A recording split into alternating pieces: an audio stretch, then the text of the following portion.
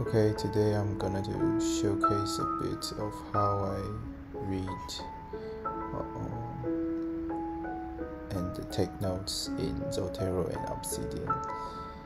So actually I am preparing for an architect exam in Taiwan. So this is my PDF of the book Regulations in Taiwan, and when I read something I think that is worthy of memorizing, I will try to stop and then recap or rethink again of how I just read and type it here by myself. Okay, let's find some highlights here.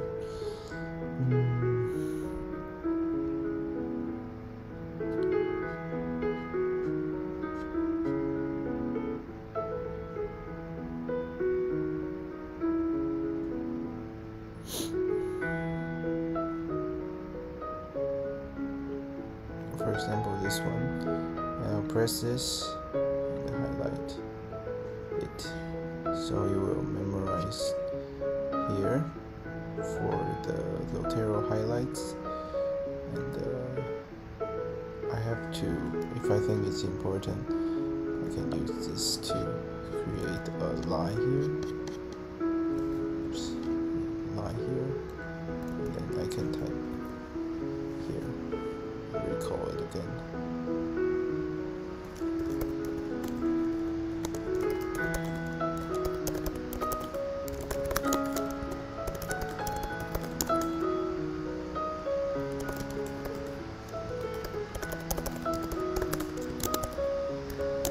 Okay, so I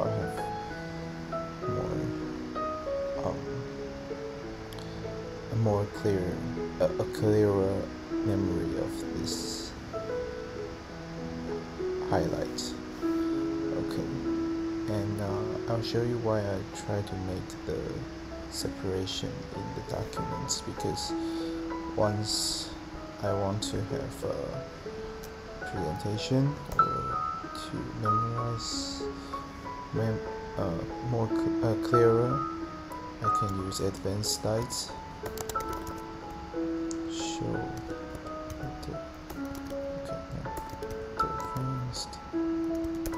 slides preview. Okay, so I will basically use sliding panes. Now I can this is the highlights I just made, and I can use this way to have the highlights put it into my advanced slides and share with others really quickly. If you have this kind of picture that is too large, you can shrink it by using this way. Okay, this one is the shrink one. So basically I type the size at the bottom. Yeah, I can actually control it. So it's super good. You can type a pipeline, and for example 500. Okay, you can shrink the picture image, then you can see here automatically reload. So it's super useful when you're trying to prepare for your personal readings. You can try this. You made presentation and you make highlights, and you also make highlights in Zotero that you can take or review it in Zotero when you are using your iPad. So that's it for today. Thank you.